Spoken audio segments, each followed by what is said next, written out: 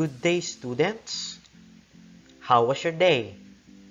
I think everyone is ready to explore new learnings today because we will continue the second part of our lesson in tabulating the recorded data relevant to production of processed food. The second part of our lesson is about the proper measurement of ingredients, techniques in measuring and weighing ingredients, as well as the factors and purposes of recording and maintaining records. Let us start with the equipment in measuring volume, which includes the following. We have the measuring spoons, dry measuring containers, liquid measuring containers, and the weighing scale. Are you now excited to work in your kitchen today? Here are the procedures or the proper way of measurement of ingredients, as well as the pointers to remember while measuring. Let's watch this. How was your experience after watching the video of proper measuring of ingredients? I see the smile on your faces, and I think that is a positive response. Let's proceed with the techniques in measuring ingredients. Number 1, mise en place. This is preparing all your ingredients before you start cooking. That is why it is important to make sure that all ingredients are properly measured before you start combining them.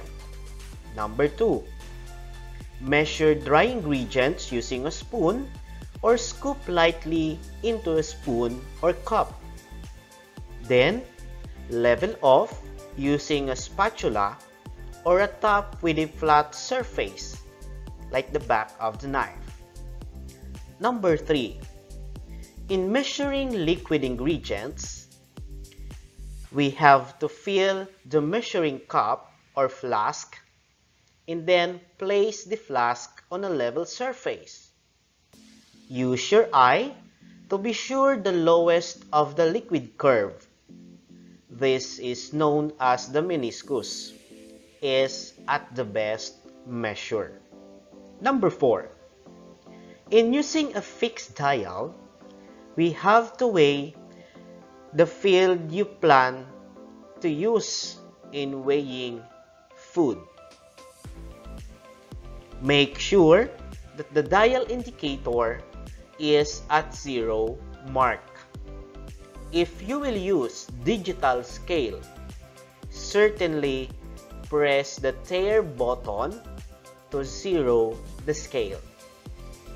I will now present to you the 4 factors to consider in recording weight and measurement of ingredients.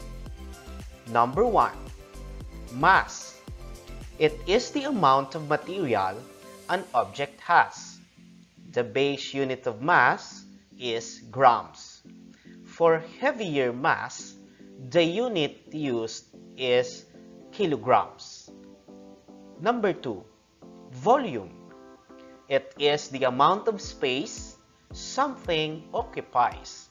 The unit used for measuring volume of liquid is the liter. Number 3, accuracy.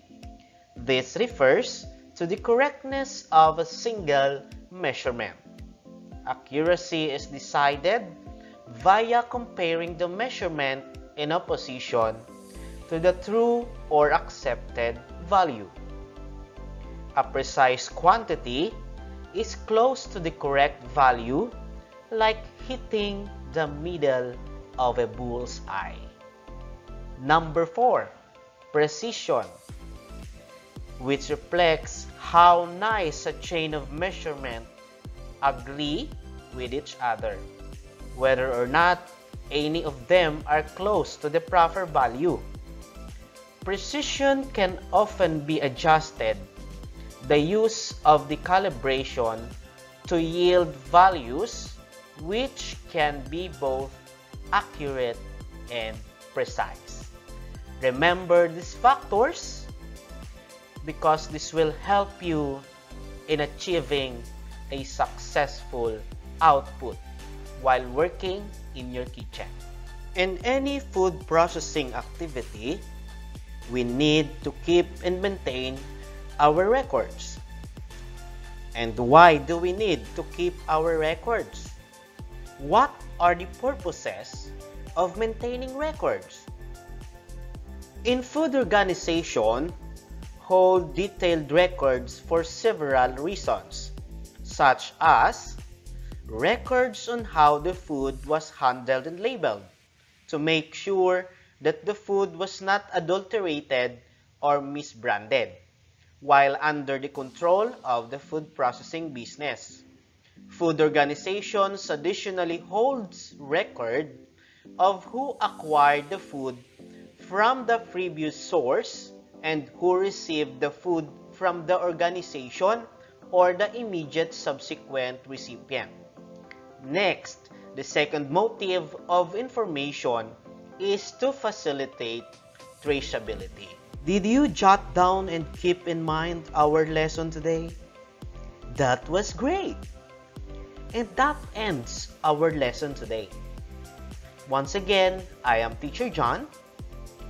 And always remember, in TLE, matututo ka na, kikita ka pa. Till next time, bye-bye!